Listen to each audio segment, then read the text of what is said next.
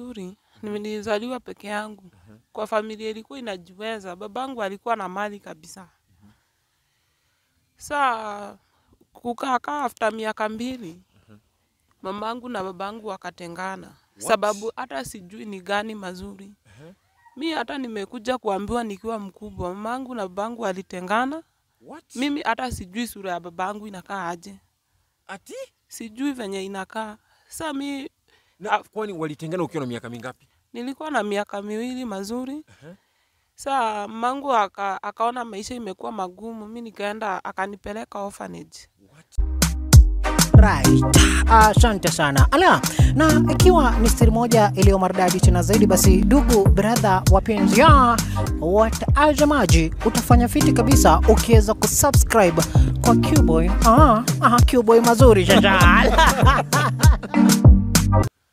Inakuwa jotongwa nguvu.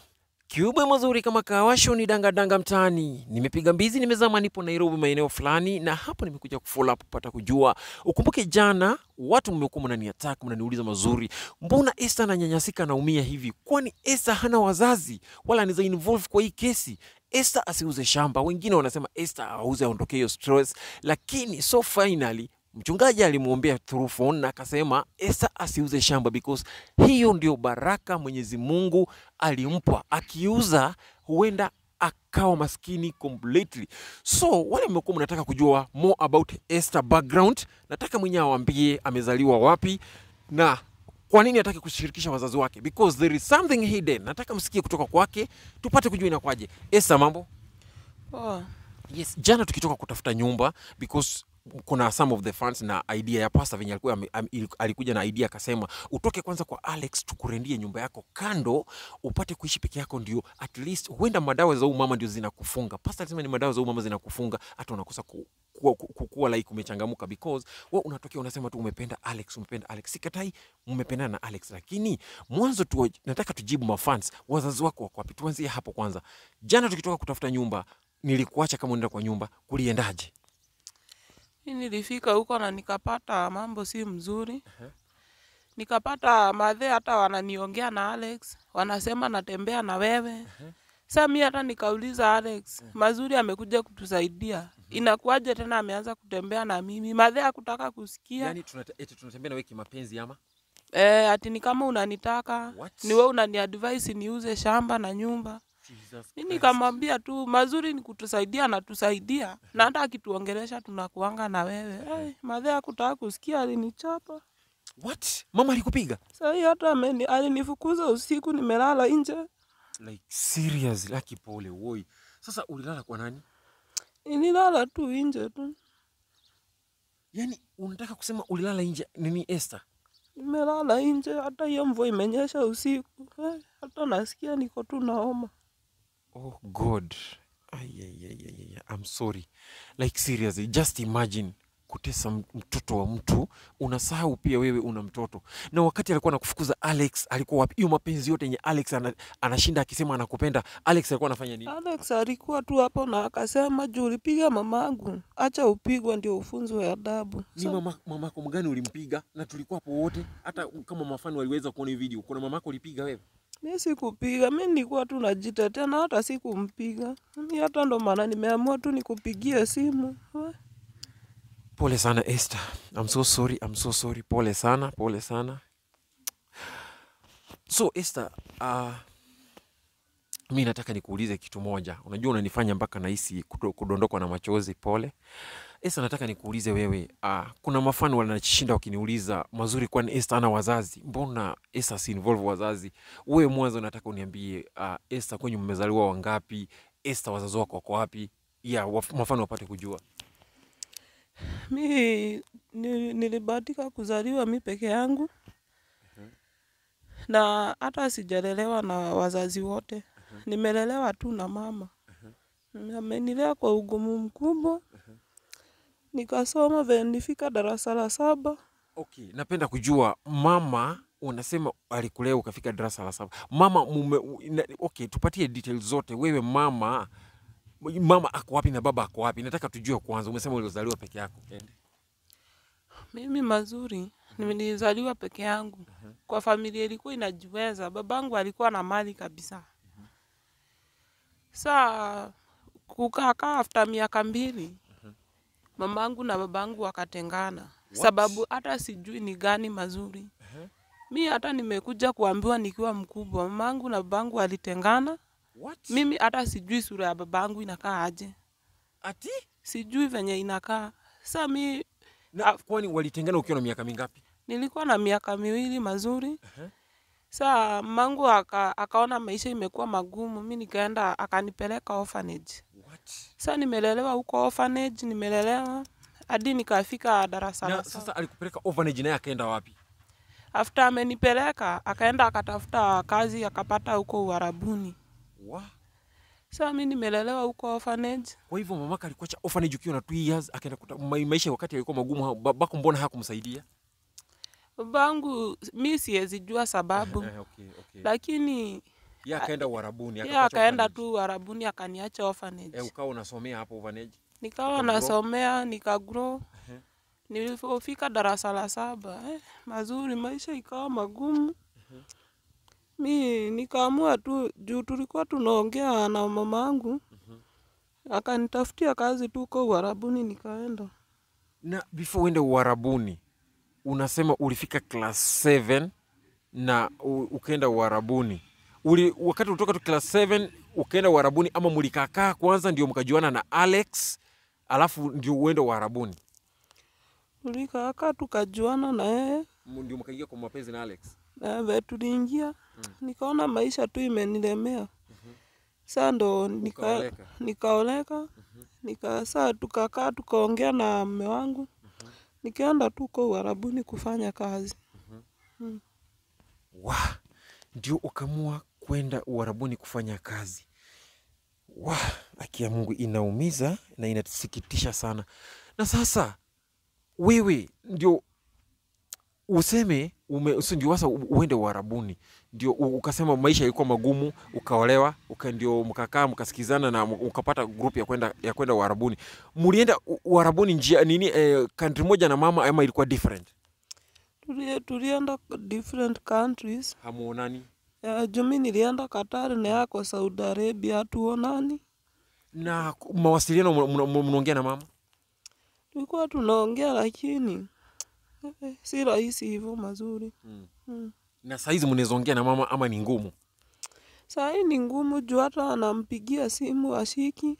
Sasa hata sijui ni nini inaendelea juu hata ashiki simu. Na juu mimi nijaribu kupiga hiyo namba ulinipo kiniambia ni ya mamako. Kuna mwanamke alishika namba, alishika hiyo simu. Na wakati alishika hiyo simu, nikajaribu kumwambia unajua Ester, akaniambia mimi sijui Ester ni nani na hata sijui nini unazungumzia. Na akakata tu simu, ikabidi nikamwandikia text, hata haja reply. Unaona mpaka sasa sijui mamako ni namba alibadilisha ama ni aje. So ni nini nafanya huko unashirikisha? Na mbona usishirikisha baba yako kwa historia ya shamba? Mimi babangu hata simjui, hata ni picha tu nilionyeshwa mazuri. Mimi hata sijui baba yangu anakaa aje. Hii ndio picha babako?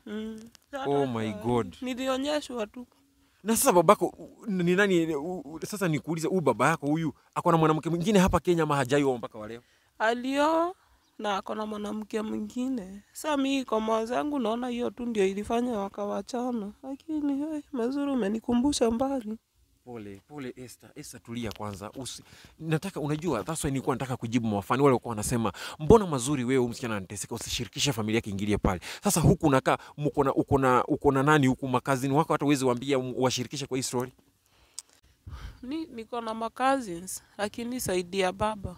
Na mazuri siwezi washirikisha. Juu nikiwashirikisha na hata wajanisaidia mazuri. Mashida mtu anapitia huko Qatar.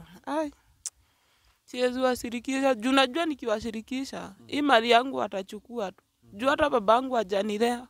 Sasa watu wao wataelewana tu. Juu babangu alikuwa mtu amejiweza lakini hakuweza kunisaidia. Mazuri imagine nimelelewa orphanage nikijua niko na baba.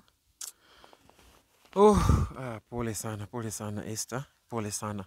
Alafu unapata mwanaume wa mtu anakuja yani mtu amestruggle miaka yote tu yani 11 good years guys. Mtu amestruggle 11 good years, anakutumia pesa, amekuwa mwaminifu, anakutumia pesa, alafu kuna stupid person anakuja. Watu wengine sijui ni Mungu tu atakabiliana na wewe mama, kama uko popote unaniona wewe mama Alex. Sijui kwa nini umeamua tu kutafuta waganga na hizo madawa zako zenye unashindwa kitafuna na ushindwe katika jina la Yesu. So mimi nataka nikuulize Esther, wewe umesema hutaki kuwashirikisha, and nasaidia kwa kina mama, makazi nasaidia kwa kina mama, wako wapi? Hayuko huku, wako mbali. Juu wote wako na huko tu Arabuni, na hakuna mtu hata niko na namba yake. Juu ni mama tu nilikuwa naongea naye mazuri, hata unaona tu saa hii siongei naye, sina msaada. Kuna ugumu wa kumpata.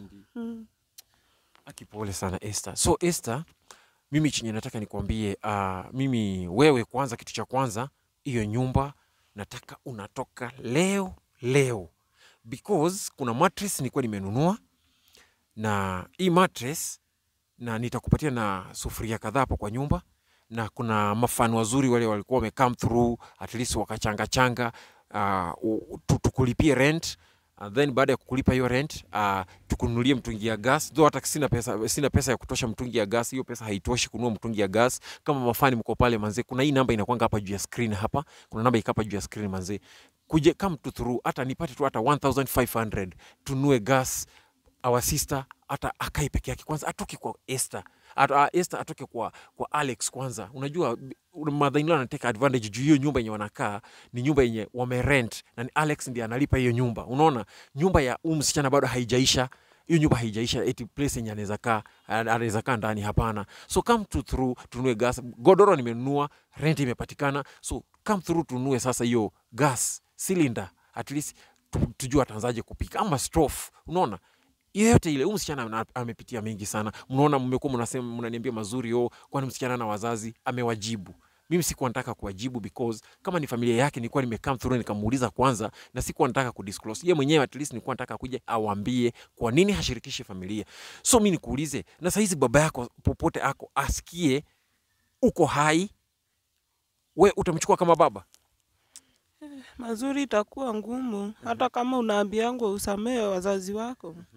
Lakini hiyo mateso nimepitia. Na babaka ako hai. Na babangu ako hai, hiyo tu atanipea tu muda. Na sasa pengine wewe mwenyewe venye uko hivi, mimi naweza penda sana ukae katika hali yako. Umeona wewe mwenyewe uko umesema unataka kuuza nyumba, na pastor alikwambia usiuze. Si pastor alikwambia usiuze? Niambia nisiuze. Na nikaona acha ikaeka hivyo. Juu ni mtumishi wa Mungu ameniambia. Ni mzuri kumsikiliza. Sasa mimi nitasema tu asante kwa mfansi wamenisaidia. Na nitaenda tu kwa hiyo nyumba. Because kuna wanunuzi wamekuja hapa kadhaa, kuna wale wamenipigia simu, na kuna pia mwanadada pia kutoka atoki mbali, anatoka tu hapa bypass, alikuwa amenipigia simu na akaniambia mazuri, mimi naitwa Naomi, niko Qatar, I'm willing to buy that plot and that house. Na akaniambia alikuwa anataka akubadilishie nyumba, akupe nyumba nyingine yenye amejenga na wewe umpatie hii, lakini kama umecome through pia pastor alikuwa amesema tungoje kwanza, kama itatulazimu well and good, lakini for now hata mimi nilikuwa nasema no is no. Hiyo nyumba wacha kwanza ikae hivyo. Pastor aliomba tungoje mjiza wa Mwenyezi Mungu ufanyike. So Esther, wewe mwenyewe sasa nataka kujua wewe mwenyewe sasa, Juma fans wanaona, mafans wengi wamefeel sana history yako na wanasema mazuri, huyo msichana msaidie, na mimi niko willing kukusaidia. Alex kama anaona kweli mimi ninakutaka, hiyo ni akili ya kipumbavu, because mimi venye niko hivi siwezi kuwa, yani siwezi kuwa eti mimi ninafanya story yako watu waijue, watu wapate kusaidia, yani nataka kusaidia alafu nikuwe na mawazo ya kipumbavu eti ninakutaka wewe kimapenzi. Kwani mbona nikutake kimapenzi wakati najua wewe una mpenzi wako na wewe mwenyewe una shida? Why? Vitu kama hizo ni vitu za upumbavu. And guys, wacha niwaambie mafans wale mnakuja mkisupport Esther, mimi nasema big up tu sana because mnajitolea na nyinyi nanyi mjue ipo siku yenu mtahitaji usaidizi. Hata kama mimi nitakusaidia, Mungu ataamuru mtu somewhere atakuja akusaidia. Mimi nataka nipatie Ester nafasi at least awambie kitu, na big up tu sana kwa kumpa support. Karibu. Nitasema tu asante kwa hao mafans na hata pastor, hata wewe ukiwa hapo kunisaidia tu, hata kunisupport kurentisha nyumba. Acha tu kwanza mafan ndio wamekupa support sana. Yes, wamekuwa wakitumatuma kakitu au ndio wametuma kakitu. Unaona anataka tunatoka hapa saizi, tunaenda hiyo nyumba iende ioshwe, alafu tubebe vitu tuweke ndani tupate kujua itakuwaje. Ambia tu ni asante kwa kunisaidia na kwa kunihurumia. Acha tu nikae kando kwanza nione maisha yangu. Alafu Ester, usijaribu kupigia Alex simu umwambie unahama ama umehama ama umwambie penye uko. Na mother-in-law asijaribu kukanyaga hapo. Anything it can happen, please try to reach me. Nipigie hata simu niambie mazuri, hii na hii iko hivi na hivi. Wewe kama unasema umefukuzwa ukalala nje, haujakula kitu, alafu uruhusu mtu akuje huko, ama saizi mimi nataka uniambie kitu saizi, wewe nataka niweke tu sawa, bado unapenda na Alex? Hiyo nyame nionyesha. Hata tunaona tu imani imenitoka kwake. Simpendi tena. Na mother-in-law bado anatafuna vitu zile alikuwa anatafuna? Anatafuna kabisa. Kabisa, na hata saa hii hata umuongeleshe kidogo unapatana tu na kofi. What? Ameniumiza sana mazuri. Na jana wakati alikuwa anakupiga, mbona hukupiga hata nduru hata majirani watokeleze? Unapiga lakini hata sijui ni nini mbaya na majirani. Juu hata hakuna mtu anakuja kukusaidia. Akiumama akili yake ni mbaya. So guys manze, mimi hata sitaki niweke Ester kwa maswali mengi because mimi nilikuwa nataka tu Ester awaambie kwa nini hakuwa anataka kushirikisha wazazi wake. Hiyo ndio imekuwa life history na background ya Ester. So mtazamaji manze, hizo nataka ni cut short because umekuwa na mimi msimulizi wako na hodha rubani Kiboi Mazuri. Show imekuwa danga mtaani, zidi kutune in. Kuna maandishi mekundu yako pale chini na subscribe wa kwanza kupata updates. Kama kawa sina ziada hadi next time. Bye bye.